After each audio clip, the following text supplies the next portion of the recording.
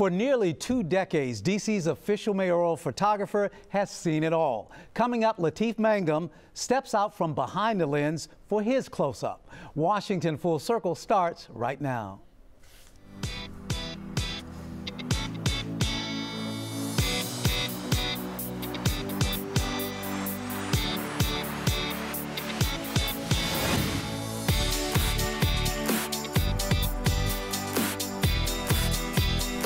Welcome to Washington Full Circle. I'm Ferman Patterson, joined by my co-host Cecily Fernandez. Since 1994, Lateef Mangum has been the official photographer for the executive office of the mayor, focusing his lens on 5 different people who served in that office. Today, we turn our own cameras on the man behind the lens. Lateef, thanks so much for joining us. I know you're a busy man. Glad to be here. Glad to be here. How does it feel to have all the cameras on you? I think you're enjoying it. Yeah. Actually, when I'm at the news conferences, the media usually tries to get a little B-roll by turning to me with my so still you're used camera. to, yeah. Yeah, I tell people a lot of times I feel like I'm B-roll emeritus around here, but you know, it works out. And you've been shooting the mayors for so long that I think a lot of times, I know when we're out on shoots, when we see you, that's our cue that the mayor's coming. So you know. A lot of people think that way. Sometimes I go to a birthday party where the mayor's not going to be attending, and people will say, "Is the mayor coming? Is the mayor coming?" I'm sorry, it's just me. No, just you can't even go out on your own time. That's right. That's right. Now, speaking of mayors, you've covered 5 different mayors. But is it beginning with Marion Barry? No, Sharon Pratt. Sharon Pratt, okay. Yes. Sharon Pratt, Marion Barry, Adrian Fenty, Anthony Williams, and now Mayor Gray. Gray, yep. Now, how does one get into the job of covering the mayors? Well, I was working at D.C. General Hospital as the audiovisual director for that department, and Sharon Pratt was having a prayer breakfast, and I asked Joe Yodell, could I produce a multimedia piece at the prayer breakfast, and I went and presented it to a committee. They approved it. It was shown, and Sharon Pratt, Kelly was so impressed with it, she brought me to the mayor's office, and that's basically how it started. Actually, a picture of Mayor Pratt is in there. What can you tell us about that photo? Well, I mean, she was very photogenic, a great speaker, and just a great mayor, a great personality, and I really enjoyed working with her. And although her administration was the shortest that I had worked for, because by the time I got to the office, she had just a couple of months left before the re-election, and unfortunately she lost to Marion Barry, so I switched over to Marion Barry, and he kept me. That was automatic. He said, we want to keep. Well, I mean, I guess they liked the fact that I could take a decent photograph. Although when I was working for Marion Barry, I thought I was doing pretty good work until he called me one day and said, you got to get these shadows out of my pictures. Wow. And so I said, yes, sir. So I hung the phone up, and I was looking. I was saying, these pictures are okay. Yeah. So I sent another set of pictures over to him, and I got another call back. And he said, I thought I told you to get rid of those shadows. I said, yes, sir, yes, sir. So I started calling my friends, and from then on, I was bouncing the flash all over the place to get rid of shadows for him. Wow. Who would think that he'd be concerned with? He would know to look at stuff like that. He was concerned about image, like most mayors. Oh yeah, they all are. So I was glad to oblige him and try to make it look good. You know. Speaking of Marion Barry, this fantastic photo there. Yeah, that was in his office at 1 Judiciary Square, and he was a great mayor, very smart, very diligent. He had a wide range of people that would come and see him, but he was very loyal to his constituents and the citizens of the district. And for people who don't get an inside look at what you do. Can you give people an idea of what are your responsibilities? Because it's not just the kinds of portrait shots we see here. I mean, you're really at every significant event that's happening in the city. So can you give us an idea of kind of the day-to-day duties? Well, my job is to document city history through the activities of the mayor primarily, but I can cover other agencies as well. Typical day is to cover the public schedule for the mayor and be there on time, obviously, and to document whatever event the mayor is attending and try to give it some type of time and place stamp. In other words, if he's in front of a building, I want to make sure I get the building signage or where it's located, some type of context. Context that people, when they see the photograph, they would understand, oh, that was at this event. And so it was very a comprehensive approach that I would try to use in every event. Because it's more than just making the mayor look good. You also are thinking about how will this picture be viewed years from now. Oh yeah, no doubt about it. I try to do the absolute best job I can whenever I'm taking these pictures, but a lot of times, you know, it's on the run. A lot of times I don't even know what the lighting conditions are, so that's where the experience comes in. As you know, it could be a room in which, you know, there's a lot of fluorescent lights. I have to color balance for that and make sure that they look great.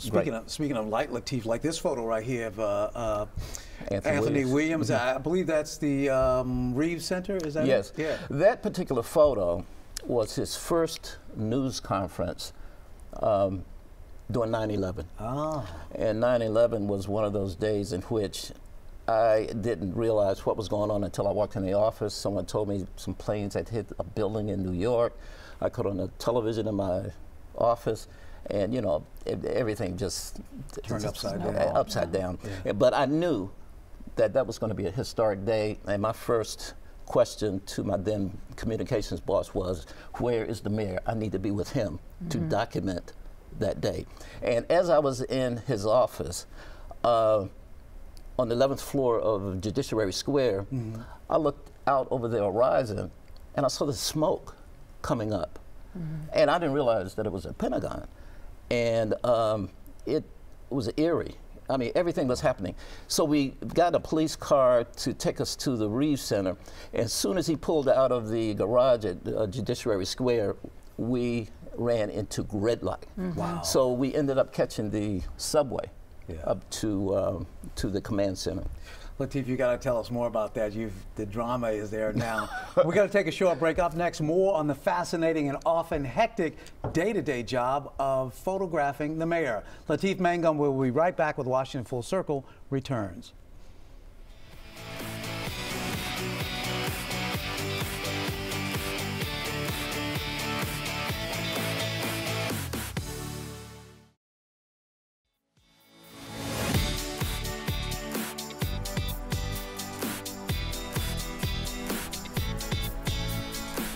Welcome back to Washington Full Circle as we look at the fascinating career of photographer Lateef Mangum, the man who has been capturing visual history of mayors in office for nearly 2 decades. How do you do it? That's crazy. What's your secret? A passion for the job. That's the only thing I can tell you. And this job is pretty great. There are some perks, and I think the biggest perks are the people you get to meet. That's very, very true, because I've met so many great people via this job. First of all, citizens of the city, government workers. Other government workers, other government workers as well. And the OJs. And the OJs, you know, periodically celebrities will come and greet the mayor, and I get to take their picture. And in this particular case, because I'm a real big fan of the OJs, I decided I wanted to get a picture with them as well. And I'm sort of old school, so you gotta understand that. And old school go-go too. Look, this picture right here, who's that? That is Chuck Brown with Mayor Gray doing Mayor Gray's inauguration. And Mayor Gray was a big fan and supporter of Chuck Brown, and Chuck Brown was a big fan and supporter of Mayor Gray as well. That's nice. You Yeah. captured that. Mm-hmm. So Lateef, what I want to know is, like, from day to day, sometimes in covering the mayor, you're covering some of the same things over meetings over and over again. How do you keep it fresh, and how do you keep it fresh for yourself and for the viewer of your photography? A lot of people ask me that. It's location, location, location. Every event has its own unique circumstances. Mm-hmm. The room may be too small. The room may be cavernous, and you have to make sense of it. So using, wide-angle lenses, telephotos, that type of thing, I try to capture something that's unique and that would be pleasing to view, but have a context to it where people would understand that this is an important event that the mayor is a part of, and which means the citizens have a chance to see exactly what the mayor is doing and what DC government is doing for them. So who's been the most difficult mayor to work for? Well, the way I look at it, I've enjoyed working for all the mayors because they paid me every 2 weeks and the checks didn't bounce, all right? So, I mean, each mayor is different, and And what's the challenge when you're starting with a new mayor and you're going to be with them, 24/7 almost, I mean, what is the challenge when you're getting up to speed with knowing what the particular mayor is going to want to see? Well, it's like meeting new people. There's a period in which you learn to trust one another. I think I've developed this reputation where mayors are comfortable with me because they know that unauthorized pictures are not going to end up on the supermarket tabloids and that type of thing. Right. And so there's a trust element there as well. Because you have so much access that I would imagine that's key to your job. Oh yeah, you have to be very responsible because I see and I hear a lot of things, and it's not necessarily for public consumption, and so But you can tell us here. No, no, I keep my mouth shut. And this is why, Lateef, you have worked for 5 different mayors. Well, I certainly hope that that's part of the reason, because I just really believe in being dedicated to whoever I'm working for, and being professional. Yeah, Lateef, what I've always been curious about is with covering the mayors, when do you know what's sort of behind the scenes and what's downtime, family time, and when to pull the camera lens back? Downtime for me or for the mayor and his family? Yeah. For example, I had just gotten this brand new wide-angle lens. I was at a junior high school with Mayor Barry, and he had this little plate of to put food on, and he had piled that thing up so I much. won't want a picture of that either. And so I had my new wide-angle lens. I said, "This is a great shot." Click, click, click, click. And he said, "No, don't take no pictures while I'm eating." I learned from that point on, do not take pictures of politicians eating. No one wants to see that. It's simple as that. A lot of times I only have to be told once, don't do that. And when you think about it, you understand. It makes sense. It makes sense. So. Sure. Now, we've got a picture up here now. This is the protest, DC statehood protest. Yeah. That looks like a difficult shot to capture. Tell us about this. Well, it was an interesting day. The mayor and the DC Vote people were actually protesting on the sidewalk in front of one of the Senate office buildings, and somehow they migrated to the street, and they refused to leave. And so I figured my job is just to document it, whatever happens, and they keep clicking. They keep clicking, and so people started getting arrested. The mayor would not move. He was determined, and so they arrested the mayor as well. And that's a unique shot. That was my first time documenting a mayor getting arrested. So, but Mayor Gray and other mayors as well have been dedicated to getting full voting rights for the citizens of the district. And that's where I can imagine you can really sense what your role in history is, because obviously years from now people will look back on those photos when they're interested about the history of DC becoming a state, perhaps. Well, that's true, and ironically that particular photo was put in the time capsule in front of the Martin Luther King statue. Oh, that's wonderful. And so in 50 years, they will take that out, and they would see that the mayor and the political leadership at that time was fighting for D.C. Right to vote. Lateef, take a look at this picture, the bow tie picture.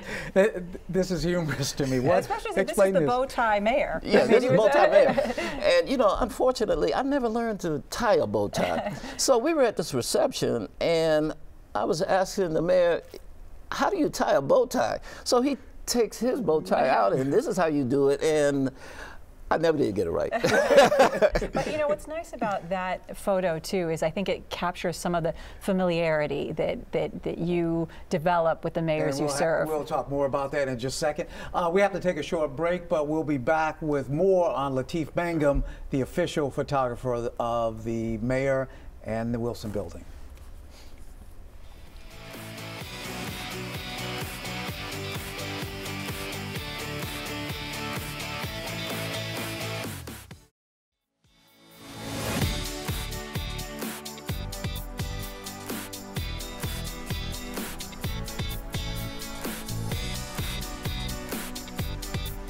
Today on Washington Full Circle, we're getting our own briefing from D.C.'s mayoral photographer Lateef Mangum on the secret to taking memorable family photographs as we document the moments of our own lives. But first, we're going to take a look at a few more photographs, okay, great. Your specialties of these famous people. Give us an idea of this one, Eleanor Holmes Norton and the mayor. Yeah, Eleanor Holmes Norton was Congresswoman. Eleanor Holmes Norton was talking with the mayor about a speech that he was going to give in protest of the government shutdown. And she and Mayor Gray have worked closely together, especially on issues dealing with the shutdown and other issues that that the Congress has imposed on the city government. When those two get together, they work hard to try to overturn it or do something to better. Now, we all remember this face. Yes, Virginia Williams, Mayor Anthony Williams' mother, wonderful lady. Matter of fact, I learned all the stanzas of Lift Every Voice and Sing and Summertime, because I covered her a lot of times, and she was just a wonderful lady. Such a colorful character. Very and we have colorful. A videotape library full of Mrs. Virginia Williams singing. And that must be interesting, though, too, because you cover the mayor, but you also, you know, like the mayor's mother, you have other people that kind of become these characters in the administration that you are photographing frequently. That's true. With Marion Barry, I worked and photographed his then wife, Cora Barry, a lot. And in this particular picture, this was after the tribute to Marion Barry as he was leaving office with Maya Angelou, I think that's Mayor Ford from, I think, Alabama or Mississippi, and Dr. Dorothy Height. An iconic figure in this and the past century. So I was very fortunate to be able to cover and document those great people. Yeah. We're going to switch to something you promised to do for us, is to give us a few tips on taking some memorable photographs. And what I think is fascinating, I wonder, you know, as a photographer, do you just dread the holidays when you're with your own family? I know you have a large family, beautiful family. Do you ever get tired of, you know, family photos, or do you enjoy taking your own personal pictures? Well, to be honest with you, I have 5 children, and my wife complains that you never take pictures of them. I don't take enough family pictures. Of course. And she complains when she wants to go out to some big event, she has to sort of drag me along, because I cover so many events, formal dinners and that type of thing. When I'm at home, I really don't feel like going anywhere, because you know, it's you have to. The other thing is you have to be physically fit to do this particular type of job. Oh, yeah. You know, keeping up with the mayors, 4, maybe 5 events per day, and carrying equipment. So you really have to be up on your game, and especially with the proliferation of cell phone cameras. Everyone has a camera. Yeah, the industry has changed so much. I mean, do you feel a lot of pressure to, I mean, how does a photographer keep up? Because now everybody considers themselves a photographer. Well, that's very true, but you have to have that cutting edge, something that no one had thought about as far as an angle, a composition, that type of thing. And so I've been lucky enough to stay on top of you know, this particular career, to the point where I'm not that concerned about other photographers or other people with cell phone cameras. Sure. I mean, I think it's great. I think everyone should take as many pictures and document their life or where they were at a particular time in their life. Even though you're not doing it. No, no, I do it every day. Matter of fact, I tell people when I retire, that will be my litmus test to see if I'm really getting old, if I can't say, well, where did I take that picture, that type of thing. So what tips do you have for us? I know, Ferman, you enjoy taking photos. Yeah, I do. And here's one question. It's like taking pictures of family, especially family and friends, is you want to take a candid shot. And like most of those photographs, you're capturing the moment. That's what I want to do sometimes. And my family is saying, no, wait a minute, I got to pose. No, don't shoot me from here. Don't do. How do you get what you want and still?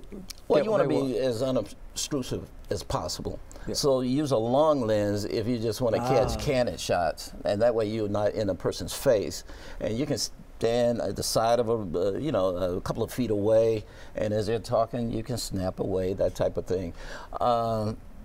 And if you want the group shots, you use the wider angle lenses or lens or setting in your camera if you have that type of capability, so you can get everybody in. Try to utilize window light and have people facing the window, and that way you don't have to use a flash, because flash can give you a harsh light if you don't bounce it off a ceiling. And when you bounce it off a ceiling, make sure it's a gray or a white ceiling, because if it's a green ceiling, you're going to get green tint. If it's yellow ceiling, you get a yellow tint. So those are just some of the little tips that anyone could use to take some. And there is a limit to what Photoshop can do, which I've learned. I mean, I haven't found that limit yet.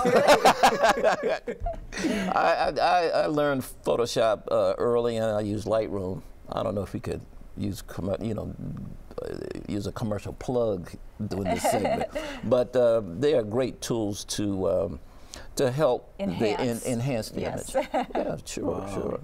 Yeah, what I'm always wondering about is the light, and you mentioned it, you know, because you want to take this great picture, but it's not light enough. So, well, you know, well, with Photoshop or that type of program, if you're a little overexposed, you can tone it down. Underexposed, you can bring it up a little bit, and so you know, it's a big help. There you go. And do you think we've run out of time. I'm sorry. No, it's fascinating talking with you. Yeah, I know. Thank you so much much for joining us. All right, glad to be here. That's it for now. Thanks to photographer extraordinaire Lateef Mangum for letting us zoom in on his career, and to my co-host Cecily Fernandez. And thanks to you at home for watching. We'll see you again next time.